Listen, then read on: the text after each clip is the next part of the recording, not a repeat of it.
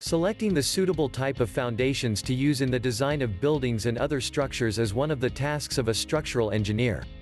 In this aspect, the Geotechnical Investigation Report is the required reference before deciding as such. Here are the lists of criteria that a structural engineer should be considered to come up for suitable foundations in buildings and other structures. 1. Topographic location. The topographic location of the proposed project should be considered in selecting a suitable foundation. The designer should know the general characteristics of the site, like the ground surfaces, ground features and description. This may include changes in the ground surface, for example, if mountains are present or have an uneven slope and/or the general site layout is near the bodies of water or part of reclamation area, and if the site had existing buildings and other structures. 2. Prevailing weather conditions. The prevailing climate condition is also one of the important considerations in selecting the right foundations.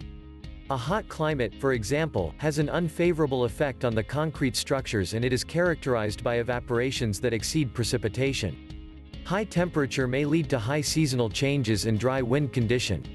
On the other hand, cold weather has a major impact on the concrete foundation, as well as if the ground freezes, may cause the soil to contract that can result in the instability of underlying soils.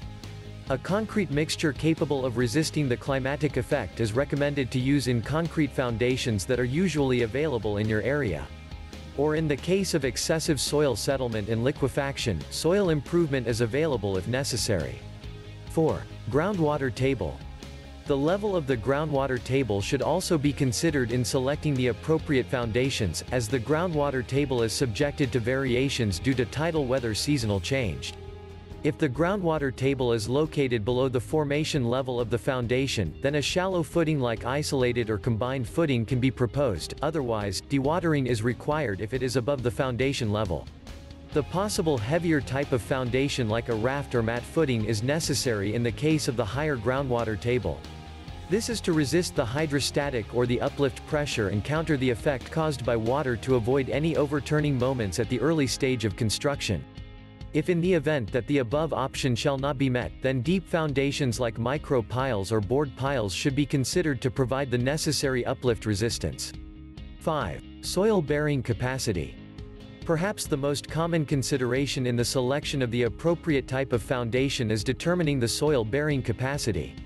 Soil bearing capacity usually dictates which type of foundation to use. Depending on the soil bearing pressure, we can safely conclude if we will go for a shallow type or deep foundations. An allowable bearing pressure of at least 100 kN per square meter or higher is effective for shallow foundations up to 4 stories. But higher structures can consider a raft foundation provided that the modulus of subgrade reaction shall not be exceeded when calculated. 6. Design loadings and seismic characteristics. Design loadings in the building according to the type of occupancy plays a vital role in selecting a suitable foundation. It is also the basis of the required foundation settlements calculations and can dictate the type of foundation to use. For the heavily loaded structure, it is recommended to use a cast-in-place board pile to support the structural loads. Seismic characteristic also affects the suitable choice for the foundation, as soil profile types determine which type of seismic zone factor to consider in the design. The soil profile type reflects the effect of soil conditions at the site on ground motion. The seismic coefficient to use is depending on the type of soil profile in a given location.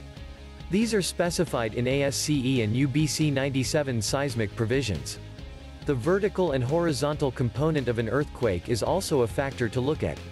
7. Economic design. Having described the geotechnical criteria above, perhaps the last thing to consider of a structural engineer in selecting the suitable foundation type is the most economical design. Sometimes, this factor may also affect our choice. But whatever it may be, this basis is always a factor. But choosing an economical design should not compromise the safety, workmanship, strength, and durability of the foundation. Thanks for watching. Please like, share, and subscribe for more.